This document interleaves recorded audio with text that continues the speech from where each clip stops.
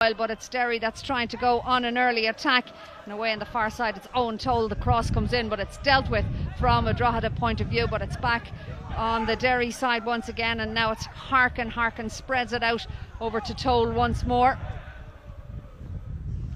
Derry trying to get onto a front footing early on, and that's a shot coming in from Will Patching, but it's easily seen around the back of the post from the Drogheda keeper Odumosu. Well, that was certainly an early chance for Derry, and it could have been a chance, as you said, for Parkhouse to pick up his first goal. Odumosu took off a good save, and the ball rolled free to Parkhouse, but he hit the side netting. Yeah, certainly Drogheda have been amongst the goals so far this term. Mark Doyle is their top scorer, but Ronan Murray got a taste for it Monday night, and Dane Massey takes a crack and forced the save from Nathan Gartside. Excellent free kick again, as I said. Like both of them players, Ronan Murray and Dane Massey, would feel confident in striking from that distance, and as the last couple of weeks they've been very successful with their free kicks. And Rory Higgins has the ingredients to work with over the next couple of weeks uninterrupted. Free comes in, and it's gone in all the way untouched, and that's in the night's opening goal from Will Patching. Incredible. Like, there's so many big people in the box. I obviously think Odumosu has also been cut out there, expecting the cross to come in. Ariana Reel just unhappy with a little bit of pushing and jostling the 6-yard box. Doyle among those speaking with. Referee just keeping an eye on the situation. Murray's delivery, deeper this time, finds the head of O'Reilly, and it comes in from Heaney. It wasn't too far away, and that's better from Drogheda. Absolutely, that's his best corner kick so far. Daniel O'Reilly got very, very well. Heaney got on the end of it, unfortunately hit the side netting. Odumosu encouraging his side to get forward, sends it long once more. Doyle thought about jumping, goes over the head of O'Reilly, and Akintunde is away, and Akintunde will fancy this one. That drifts the wrong side of the post from Akintunde, and he should have done better. That was a great break by Derry, but I think Akintunde was greedy there. All he had to do was square the ball, and it was a handy tap in for Parkhouse.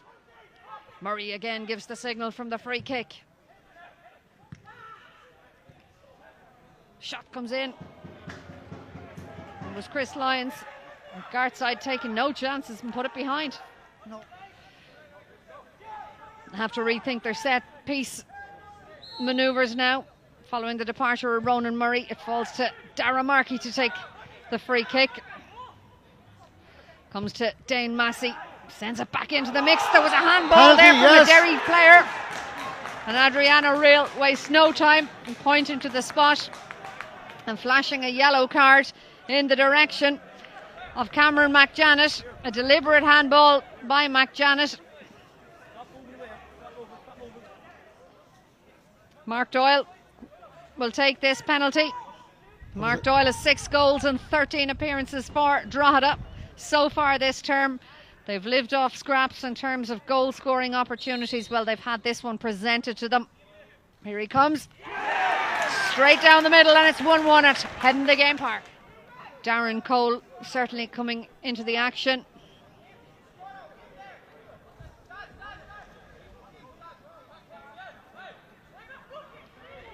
He's straight into the mix, Darren Cole. The other player in is Will Fitzgerald. Patching again with a free kick. The flag has gone up on this near side. He's pulled it down. Patching has got a second goal from a free kick. Well, Siobhan, from our angle, I was just about to say to you that the wall was badly set up, and with someone like Patching, I could see a gap there. The wall was wrongly placed. We're directly behind where that free kick was taken, and as you were saying earlier, that Drogheda giving away these free kicks in these places, you will be punished with a player the quality of Will Patching. I think Drogheda, from what I've seen of Clark, would be better getting him in the wide areas, because with Derry we're playing 3 at the back, there would be space on the flanks for Clark to expose. Yeah, I'm sure they're willing to try anything. Dara Markey is hauled down, and that's Darren Cole Red card. And having picked up a yellow card moments ago for seemingly having said something to the referee. It's a second yellow card for Darren Cole in a matter of minutes, and he is off. Still plenty of running in Deegan. Certainly plenty of running in Brown. Clark, though, runs into trouble in the middle. Markey. Deegan again comes from deep. Stalks out the opposition. Tries to find Adamayo. He goes to ground. Referee was right on the mark in the position of Adamayo. And he too is going to be sent off because he too has been yellow carded. And that's a second yellow for him.